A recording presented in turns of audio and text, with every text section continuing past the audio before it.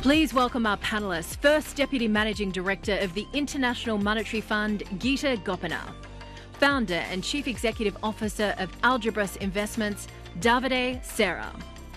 Chairman of the Institute for International Finance, Axel. And our moderator, Head of Economics and Government of Bloomberg Editorial and Research, Stephanie Flanders.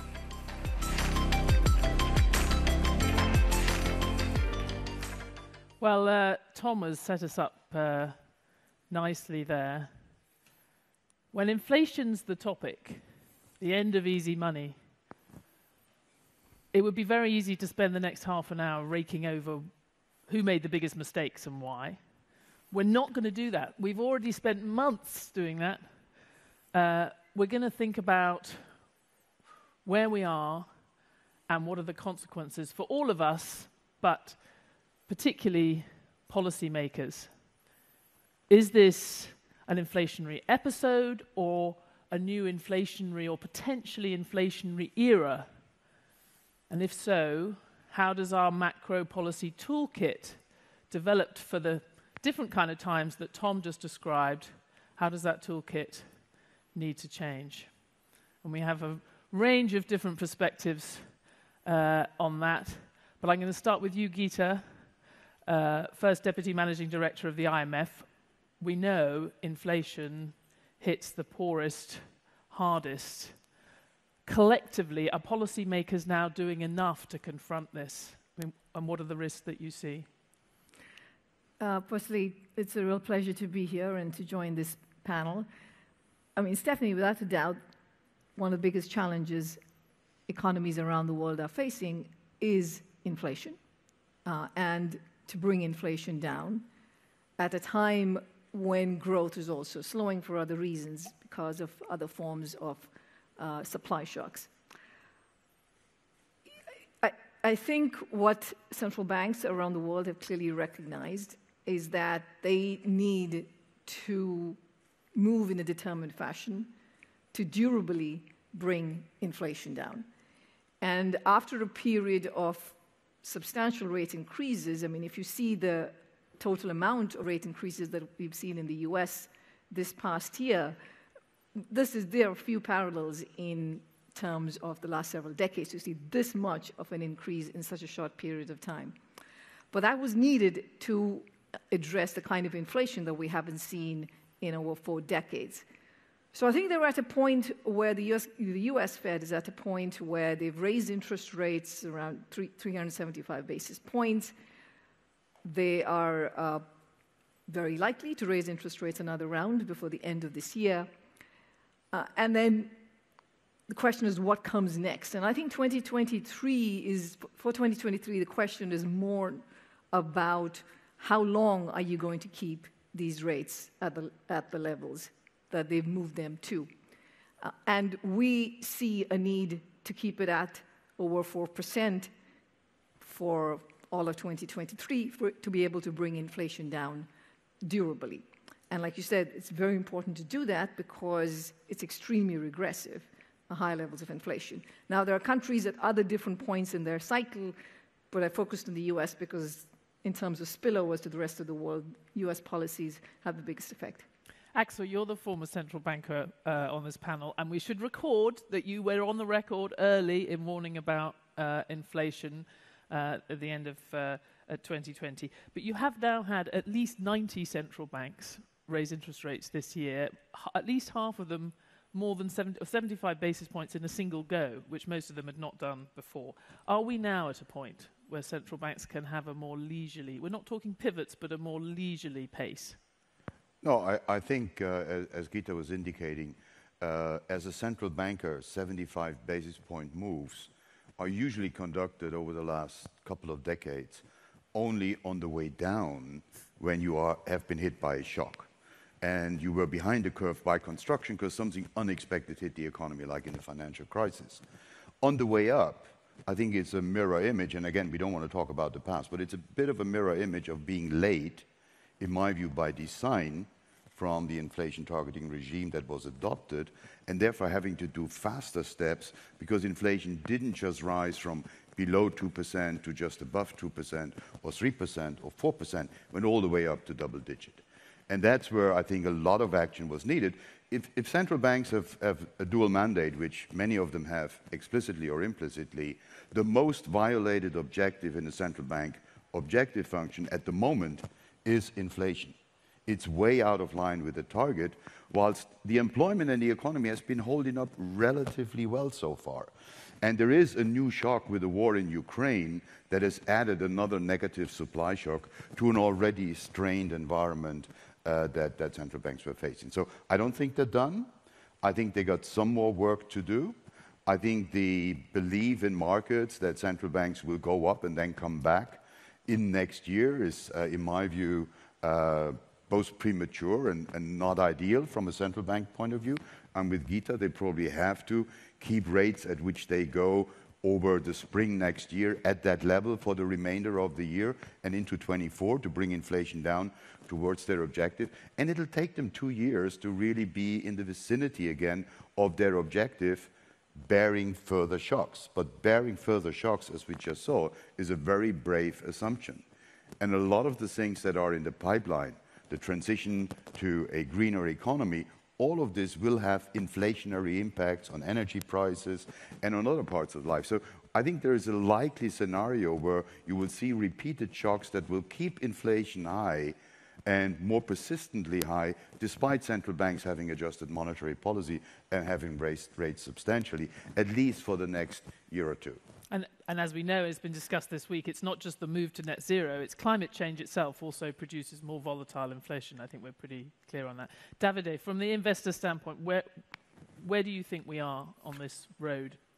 I think a couple of numbers. The first one, if only in the last 50 years we have calculated, had the world priced carbon emission efficiently, today a bottle of $1 will be $1.50.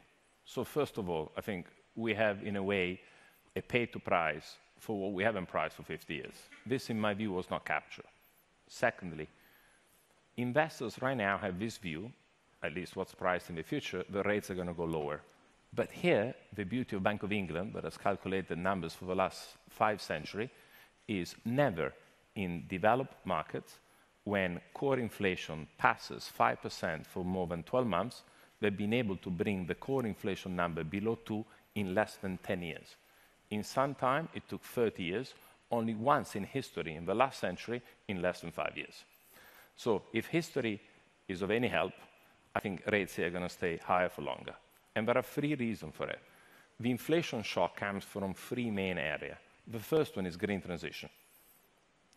The second is the decoupling of the supply chain globally for geopolitical reasons. And third, remember, green transition requires materials which are no longer in an abundant space. You know, think about copper. We've been looking for copper for 2,000 years. We need to find more copper in the next 20 years than we've been finding in the last 2,000 years. Yeah? All right. And when you add then the adverse consequences of green transition and climate change on food, you add minerals, and then you add the war, you're creating an effect. That's why I think inflation is going to be structurally slightly higher. Then, if you think that we had in developed market, US and Europe, 25% of fiscal stimulus in 2020-21. And 2020 was needed because of COVID. 2021, honestly, was a bit of a giveaway. And hence, that's positive for the simple reason that now people have better balance sheet. You see it in the US. So recession is likely to be less shallow. We're not going to be a hard recession. And as a result, I think central bank can keep rates higher. So I think if the market is wrong, rates ain't going to go down as fast as people think. Gita, does the IMF buy into the... I mean, because Davide, in a sense, is running together both things. There's the current inflation shock that people are dealing with, and then these longer-term trends. And people have thought that maybe this was a sneak preview to those, but he's kind of saying we're already there. Do you buy into that we're already in this structurally higher inflation world? Not fully. I would say the following, which is what is true is we are likely entering a period where supply shocks will play a bigger role than they did in the last 2 decades. And supply shocks include shocks that come from climate, but also, I think, risks in terms of economic fragmentation around the world, what could happen to global trade. I think those risks play and could play an important role. So we probably are entering an era where for central banks, they really have a trade-off to deal with. They didn't have a trade-off. I mean, it was for the last couple of decades, they could keep reducing the unemployment rate and not see any inflation.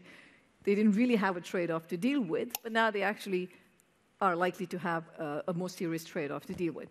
But to the question of the inflation that we're seeing now, I would not start with the green transition or climate as being the leading factor for it. I think what we had was a very unique period, the pandemic, now the war, and we've seen very extraordinary recoveries that have come along with very large amounts of support that was provided during the worst time of the pandemic in terms of both monetary policy support and also especially fiscal policy support. So people with high levels of savings, and now you're seeing that money being spent. And alongside, you do have a supply side problem too, which is that in markets like the US and the UK, labor supply hasn't come back to what it was pre-pandemic. You still have the pandemic hitting other parts of the world. In China, we're seeing cases going up. That's affecting supply chains. So I think those are the main factors. I still do believe monetary policy works in the traditional way of reducing demand by raising interest rates, and we are seeing that happen in the US and in other countries. It's going to take some time. I don't think it's going to take many decades, like Davide said. But again, so I would make that distinction, about what we're trying to solve now and what the risks are that are on the horizon. Axel, this is supposed to be about, we're focusing on policy making. Mm-hmm. Clearly we've seen, the UK had some of its own problems, but there was a structural issue which many countries face of balancing now in this more challenging world, the fiscal and the monetary. Do you think we have the right sense of how fiscal and monetary needs to work together or not work together in this environment? Yeah, so 2 things, and I think Davide alluded to it. One thing you have to see is that what happened after COVID, namely a massive expansion of balance sheets of governments, financed largely by emissions and purchases of sovereign debt into the balance sheet of a central bank, was a coordinated extension of balance sheets on the sides of the central bank, roughly to the tune of 25% of global GDP, and of governments, and a lot of that, unlike in the financial crisis, was going to private households in forms of paychecks and really increased demand. So there was quite a demand stimulus that we saw, necessary so in 2020, but it was kept in place, at least from the monetary side, way too long, and I think that is part why we saw inflation. The other side we haven't talked about is the balance sheets, really what will happen with them in the future. Now, if you look at the S&P 500 and you look at the added balance sheet of the major 3 central banks, Europe, Japan, and the US, you see a very high correlation between how financial markets have been performing and the liquidity put into the system by the central banks. Now, going forward, central banks don't just raise rates. They're also reducing their balance sheet. And actually, if you look at Europe, because some of the liquidity was provided through long-term financing operations that have an end date and not being prolonged, a lot of this excess liquidity will go relatively fast in the short period of early next year, and then the reduction of balance sheet will add to a downdraft that will continue to draw liquidity structurally out of the markets, and so the price for liquidity and the price for investments will, in my view, in the future be quite a bit higher. Not just because interest rates have risen, so the price for liquidity has gone up, but also the amount of liquidity available is going to be much lower than we've seen in the past. And what you saw in the UK was actually because of a financial stability concern, the central bank that was actually on course for reducing its balance sheet had to intervene in the market and pump liquidity in for 3 days, as Andrew Bailey announced at the IMF meeting in Washington, D.C., in order to stabilize some of the sort of strategies of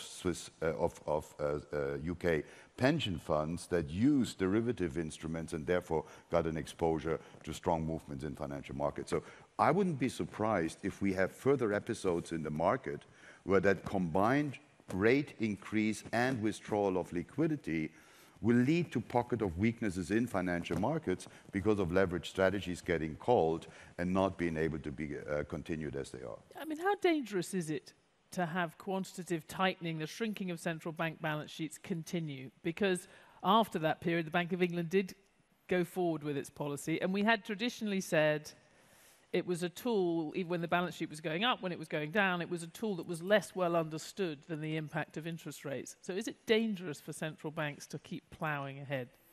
I think it's dangerous if they don't understand where the leverage is. So let's think about the UK. Okay, do they? Yes, well, that's the question. 7% current account deficit compared to +1 in Europe and +1 in the States, and 7% fiscal deficit. So when I was a young kid, I was told you had to add the two, that's 14% twin deficit. No other G20 country has it. So at the time where they eased fiscally rather than tightening, then they discovered that some of these UK pension plan had 7 times gearing, 7 times. We, as a regulated asset manager, cannot have even 0.1 times leverage. We need to have cash at any point in time. So I think the central bank here and the regulator didn't quite understood what LDI was and how geared the pension system was. Secondly, this are having, in my view, a ripple effect then on 3 items. The first and the most important, the housing market. We talk about stocks and bonds, but they are 1 times global GDP. Real estate is 4 to 5 times global GDP. So as soon as house prices starts coming off, people balance sheets are becoming weaker. You'll see it in the UK. Mortgages, max 3 years duration, they're going to reset from 1 to 5 to 6%. Well, that's an increase.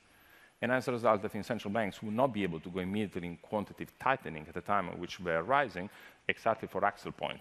Because if then you're going to put a premium on liquidity, then you're going to create the situation that you had in the UK. For 2 weeks, no one could get a mortgage. Mortgage offer being redrawn.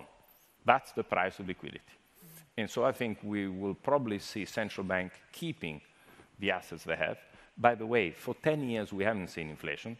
So the world is designed to have inflation around 2 to 3. We had 0 for 10 years. It's great that we're going to have 3, 4 for the next 10. It's just simply that, when you do an average over 20 years, probably the number is going to end up being about right. Yep.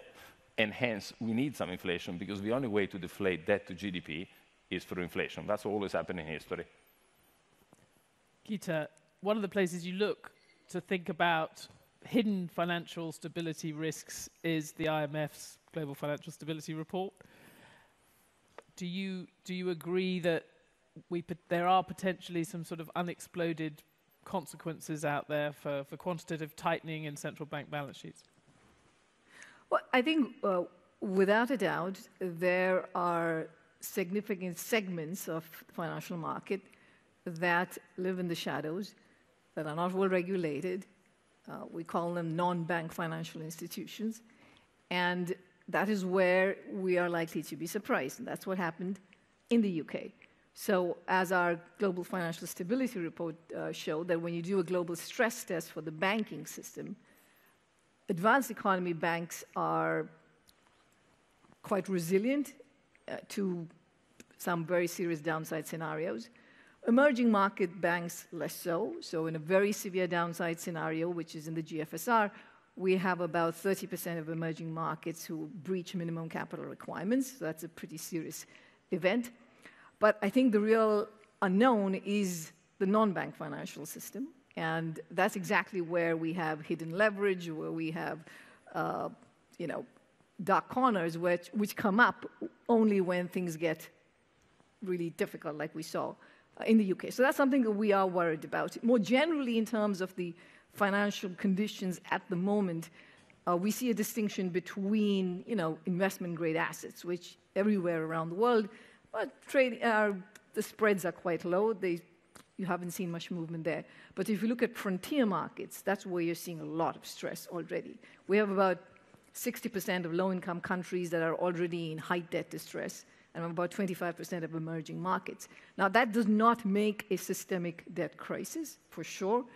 But again, we're in very risky times. Like, the war is not over, the pandemic is not over, and we haven't won the fight against inflation. So interest rates may need to go up much more than any of us would like it to, and we have to see what happens then.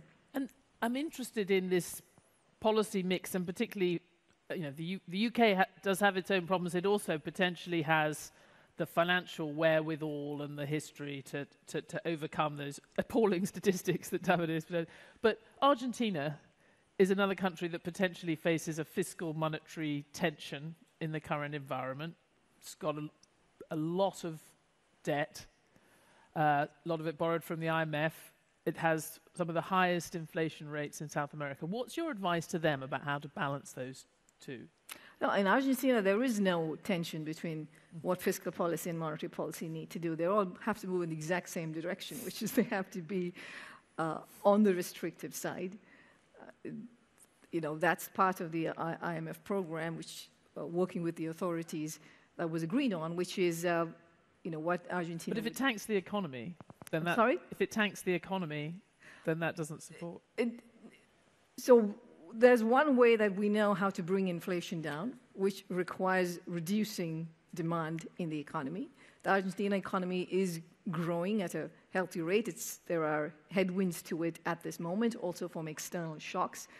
But, having inflation now is over 70%.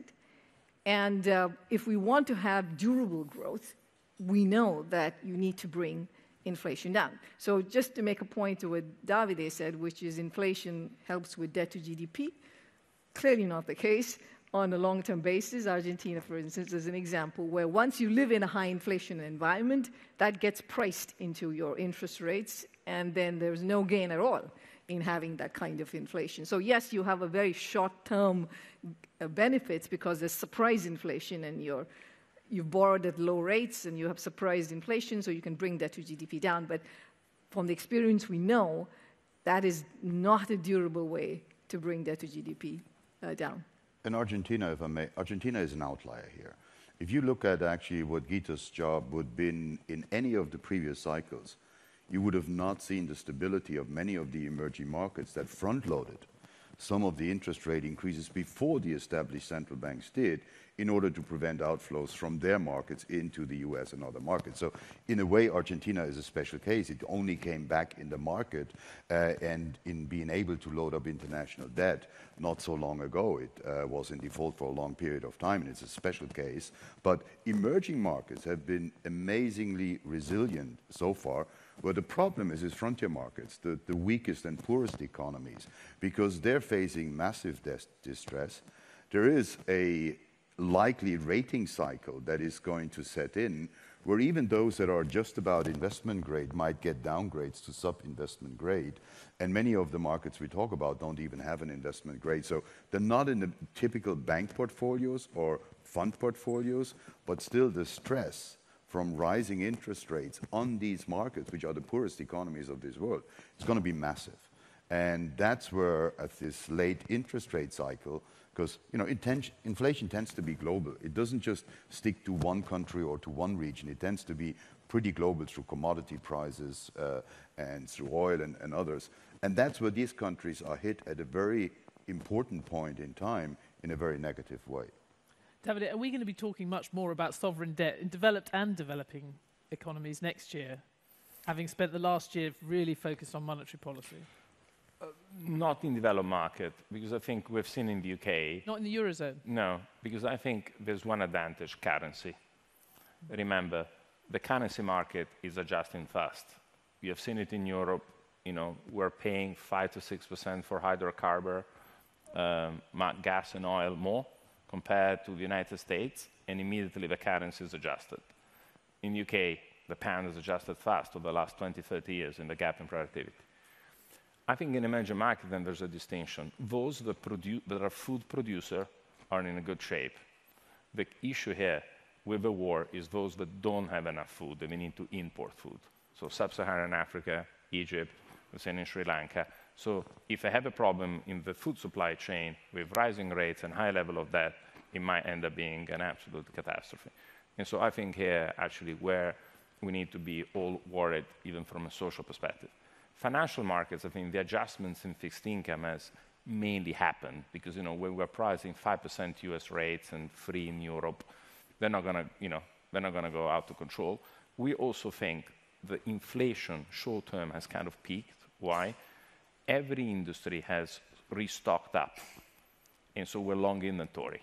A simple data point, when Apple has ever given a discount to consumer, well, it's giving discount now for selling the MacBook PC. So you have an evidence, and at the same time, the labor market is cooling off. We have seen, every corporation is doing the classical 5 to 10% adjustment on labor force. I'm not spoken to a single CEO, single entrepreneur, that is not tightening by 5 to 10% the belt across industry. Well, I think Davide just alluded to something very important. We're starting to see the first round effects of inflation come off.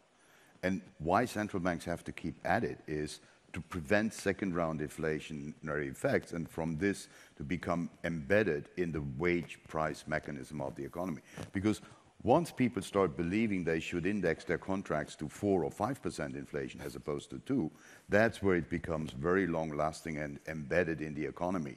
And that's why in the 70s it was so hard to get rid of inflation, because it had become embedded in the economy. We still have the chance to prevent that, but it requires determined action that markets and market participants will see. Inflation is going to come down over a reasonable period of time, not a decade. I would say 2 years, 3 years at the most, and that helps you anchor inflation expectations. They've not run away, so we're not yet lost this inflation battle, but I think we need to be really focused on that now for the period to come, at least for the next couple of months.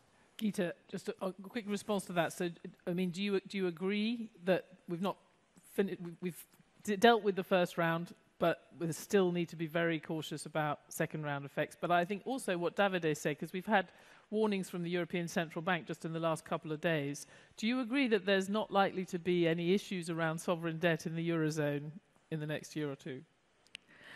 So, agree with Axel on the fact that it is very important for central banks to stay the course.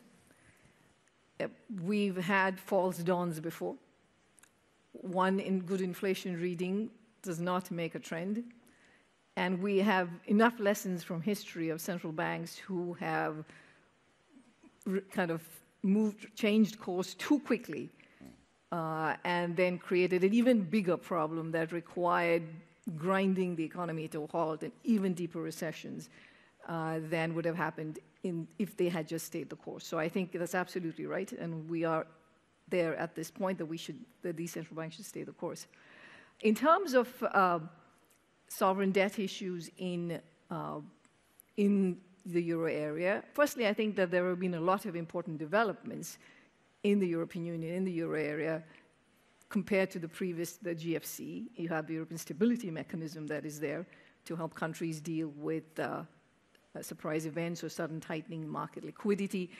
The ECB has put in place a transmission protection mechanism, which will help them raise interest rates, but ensure that you don't have very disorderly market conditions in certain sovereign debt markets. So I think that they have more instruments in place, better mechanisms in place to protect themselves this time around. But there's still question marks about Italy, or do you think we're on a path now where Italy will be able to sustain the kind of increase in borrowing costs we've seen? I think we're in a time when there is a lot of uncertainty. So, like I said, the war is not over. We haven't seen the end of the energy crisis. This winter is turning out to be warmer, and that really helps. But the bigger problem is next winter. So all of that means that the ability to raise resources to repay your debt, those challenges will remain. At the same time, I do think that there's been an improvement in policy making, and there's been an improvement in institutions that should help safeguard against worse outcomes. Gita Gopinath, Davide Serra, Axel Weber, thank you so much. Thank you.